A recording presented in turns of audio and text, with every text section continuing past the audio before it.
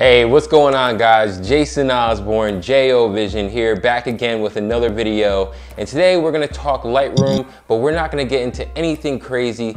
I've noticed over the past couple of weeks that I've been asked about very simple things about Lightroom, the terminology, what different sliders do, things like that. So here is a warning for all you advanced Lightroom users. If you know Lightroom like the back of your hand, or if you really know what everything means and does in Lightroom, this video is probably a little too simple for you. This video is going to be for the ones who just started Lightroom, the ones who are looking at that panel of all those sliders and knobs and thinking, what the hell am I gonna do with all this, and how can I turn my pictures from the raw to the final edit and actually make them look good? This video is for those people. First, I wanna give a big shout out to all my new subscribers that have subscribed to my channel. I got at least another 10-15 subscribers in the last 2 days, and I really appreciate it. I do see you guys subscribing to my channel, and I just wanna say thank you from the bottom of my heart. It means a lot that you guys are actually listening to the advice that I've been giving and decided that you want to invest your time and spend it with me on my YouTube channel. So I do appreciate that.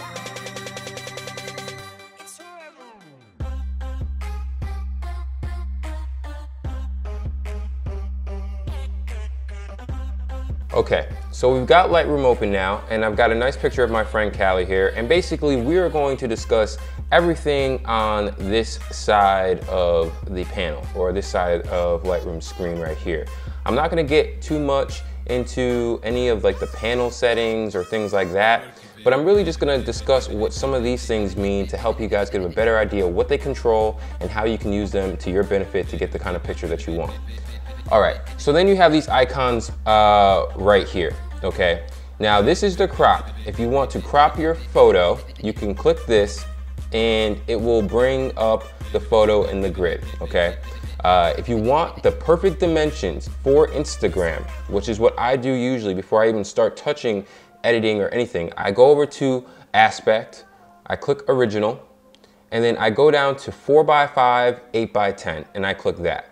That'll put your grid to the perfect Instagram size, and if you have a landscape photo, it will do that for landscape as well. This is the biggest size on that Instagram will allow you to have, and it will give you the most real estate on your followers' feed, so when they scroll through, it's gonna be right there, as big as possible, and it can help you gain some attraction to your page. So we're just gonna go ahead and do that.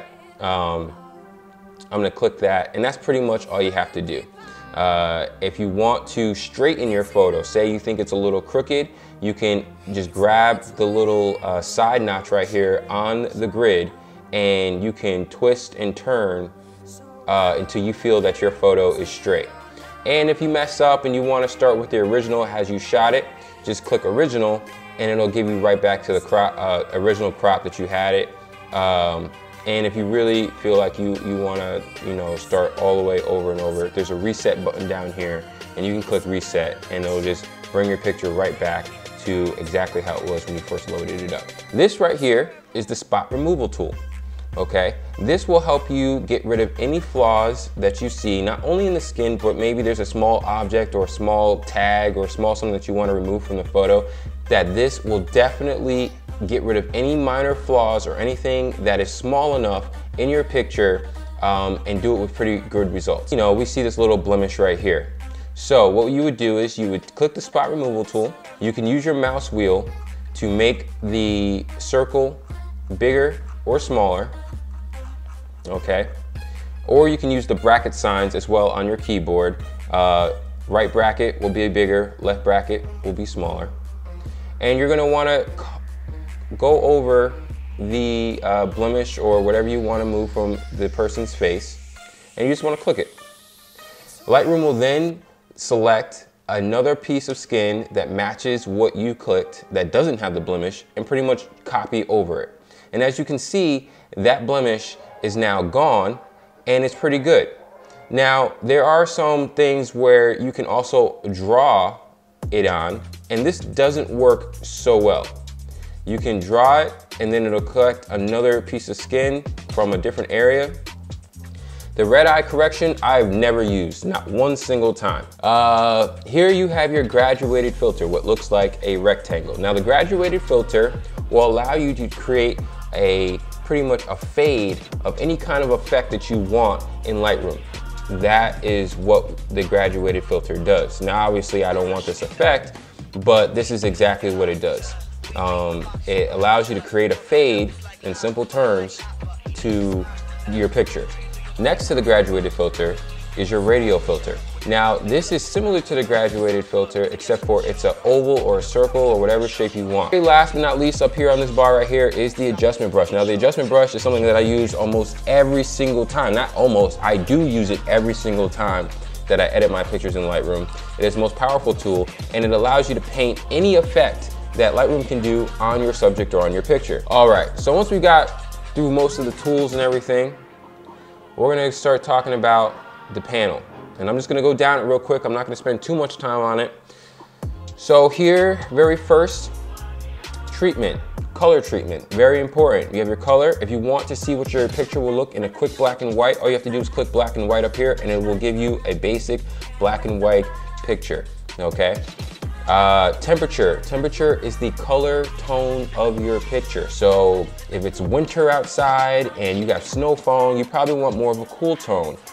Also, same thing with the warm balance. If it's a summer day and it's hot, everything like that, you want to give that kind of feeling to your viewer. So you might slide your temperature slider over to the right to give it more of a warm feel. That's, you know, something that you should use a lot. This eyedropper represents the white balance, okay? Now the white balance is basically the overall balance of light that is supposed to be true to the picture. Now if you want to get an accurate white balance, you can pick a white piece of the picture and it will automatically set the white balance to what it thinks it should be based on your selection with the eyedropper. And it's very helpful and it's pretty accurate for the most part. You might have to tweak something here or there, but that's how it goes. So exposure, what is exposure? Exposure is the amount of light in a picture. When they say your picture is overexposed, that means that it's blown out, it's washed out like this. When they say it's underexposed, they mean it's too dark and your subject can't be seen. You can adjust that with this. If you mess up and you want to start with your normal picture where the exposure was at, double click on the notch and it'll go back to the center. Contrast, that is the balance between whites and darks, okay? If you have no contrast in your picture, it's gonna be real faded out. No darks are gonna really be in there. If you have it all the way set up, the darks are gonna be really heavy, your color's gonna turn really rich, and things like that. Find a good balance with your contrast. It could really enhance your pictures. Highlights. Highlights represent the shiny areas or the bright areas on a subject's face or in a picture. So basically, if we zoom in here, all the highlights are areas like this. This is a highlight. This is a highlight. Down here is a highlight. Over here is a highlight. The little sparkle in her eye, that's a highlight. Those are all highlights, okay? And that's what the highlights really control. If I bring it all the way down, it's gonna fade and turn the brightness down of those areas. If we zoom in again, you can see those areas aren't as bright or as shiny. If I turn it all the way up, they do get brighter and they do get a little bit more shiny.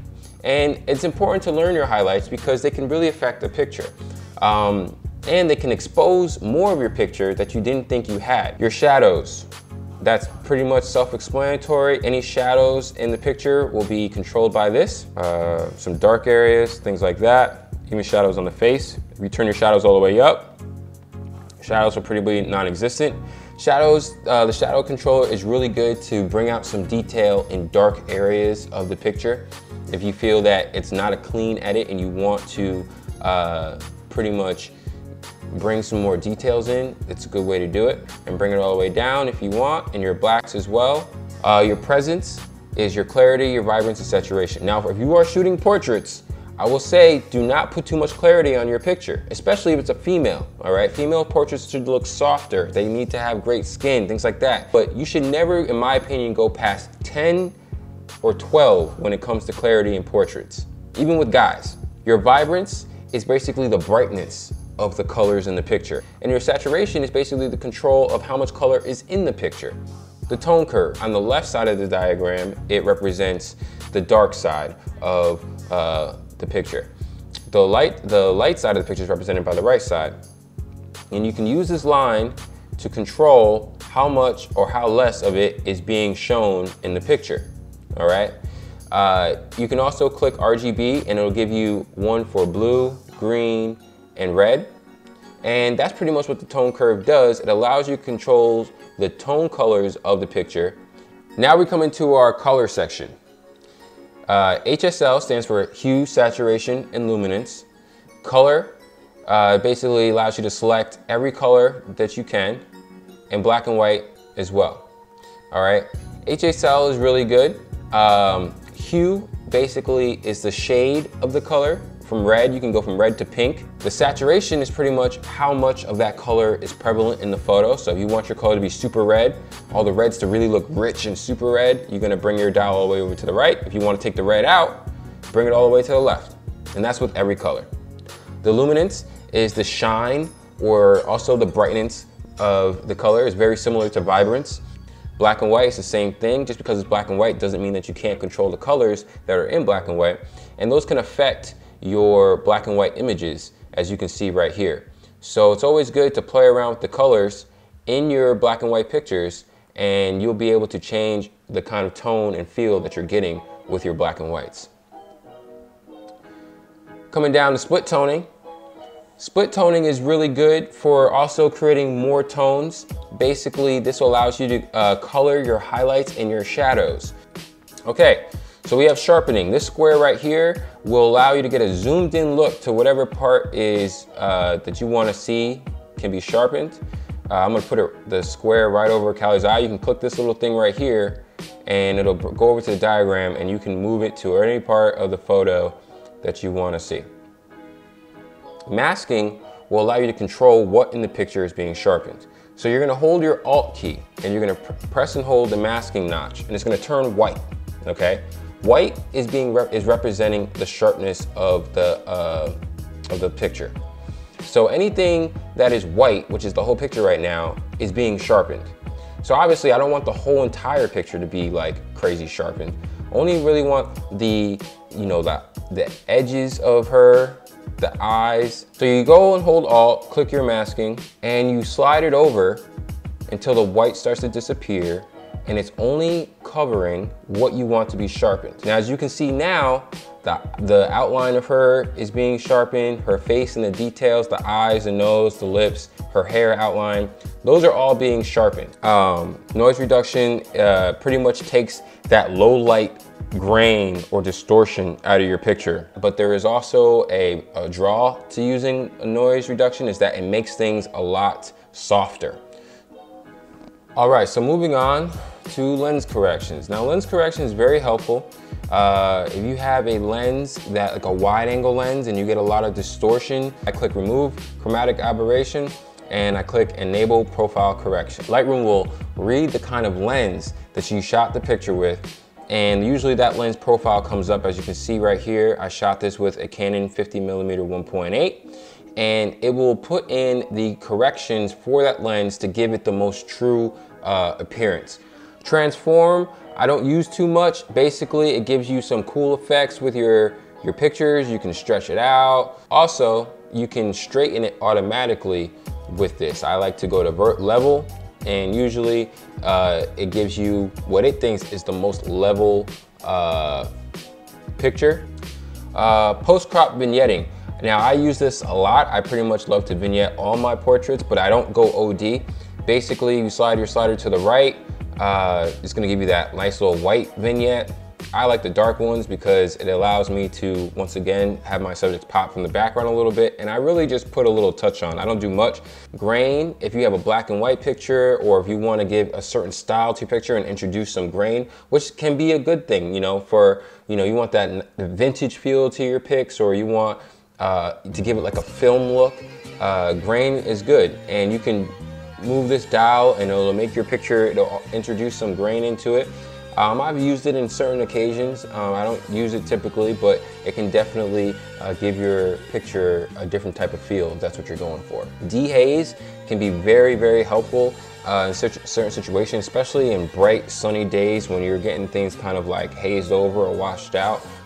It can bring in some more clarity into your picture, but it's basically another form of contrast. Camera calibration, I really don't mess with any of that. And that's pretty much it. That is your basic panel for Lightroom and their definitions and what they do. So I really hope that this video helped you out today. I know starting Lightroom can be very intimidating. Not knowing what the sliders do, moving them back and forth, and then not getting the picture that you want can be extremely frustrating. So I made this video hopefully to help you guys out. If you do have an idea, or if there's a technique or an option of Lightroom that I haven't discussed in the video and you want me to do a tutorial on it, please leave a comment in the section below and I got you. I respond to everybody's comments and I love conversing with you guys, so don't be shy, send me a nice message. Also, if you did learn something on this video, hit that like button for your boy. I need those likes. Go ahead, hit it for me. I really appreciate it. If you haven't subscribed to my channel yet, why haven't you? It's 2018. I've got so much new content in store for you guys. It's not even funny. So hit that subscribe button and shout out once again to all my new subscribers. I really do appreciate you guys. You guys are the best. This is Jason Osborne, J.O. Vision. If you want to see some of my pictures on Instagram, go ahead, check me out, J.O. Vision, right there. And I'll see you guys in the next video. I'm out. Peace.